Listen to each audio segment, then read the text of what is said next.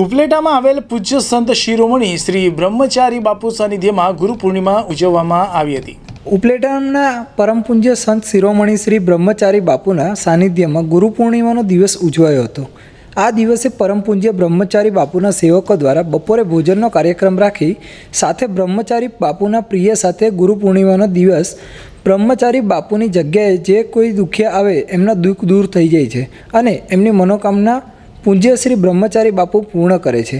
પરમ પૂજ્ય શ્રી બ્રહ્મચારી બાપુની જીવન સમાધિના 47 વર્ષ પૂરા થઈ 48 વર્ષમાં પ્રવેશ થયો હોય આજે આટલા વર્ષોથી બ્રહ્મચારી બાપુ અખંડ દીવો ચાલુ હોય અને દર વર્ષે ચૈત્ર સુદ 11ના દિવસે પૂજ્ય બાપુની તિથિના દિવસે ઉપલેટા શહેરની દરેક સ્કૂલોના બાળકોને બટુક ભોજન કરવામાં આવી રહી છે।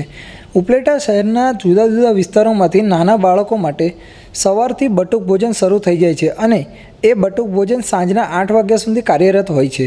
ત્યારબાદ બાપુનો પ્રિય એવો રામ નામની રામધૂન આખી રાત રાખવામાં આવે છે અને બાપુના સાનિધ્યમાં મોટી સંખ્યામાં સેવકો હાજરી આપે છે। ઉપલેટા શહેરના જુદા જુદા વિસ્તારમાંથી લોકો બાપુના દર્શનાર્થે આવે છે અને ખૂબ જ મોટી સંખ્યામાં લોકો પ્રસાદીનો લાભ લે છે।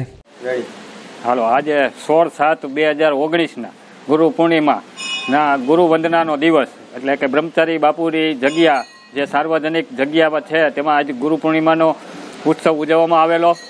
આ જગ્યાની અંદર 2 ઉત્સવ ઉજવવામાં આવે છે। એક બ્રહ્મચારી બાપુની તિથિ જે ચૈત્ર સુદ ને 11 નિમિત્તે ત્યારે બટુક ભોજન અને સમૂહ પ્રસાદ જેમાં હજારો બાળકો તેમજ ધર્મપ્રેમી જનતા એનો લાભ લે છે અને આજ ગુરુ પૂર્ણિમા નિમિત્તે બ્રહ્મચારી બાપુના જૂના ભક્તો નવા બધા ભક્તો હજારો માણસો આજે પણ પ્રસાદી લે છે અને ગુરુ વંદનાનો કાર્યક્રમ કરી અને આજ ભોજન લઈ અને બધા આ કાર્યક્રમ ધામધૂમથી ઉજવવામાં આવે છે।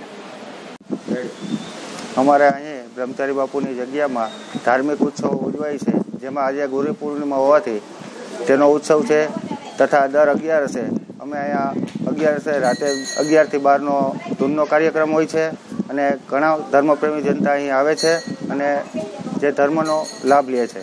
અહીં બટુક ભોજન તથા સમૂહ ભોજન એવા દરેક કાર્ય અમારે અહીં થતા રહે છે અને દરેક ભક્તો અહીં ભાવિકો અને ભક્તો અહીં ભાગ લે છે અને ફાળો અહીં લેતા નથી અને જે બાપુની દયાથી બધું કાર્ય અહીં ચાલે છે। આજે વર્ષોથી અમારી પરંપરા પ્રમાણે ચાલ્યું આવે છે। બસ એ જ વસ્તુ।